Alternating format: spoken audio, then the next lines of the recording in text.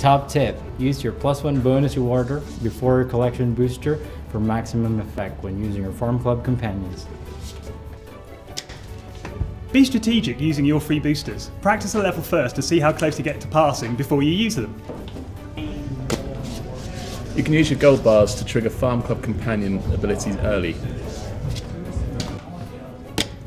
If you got grass on your game board, use it to make matches.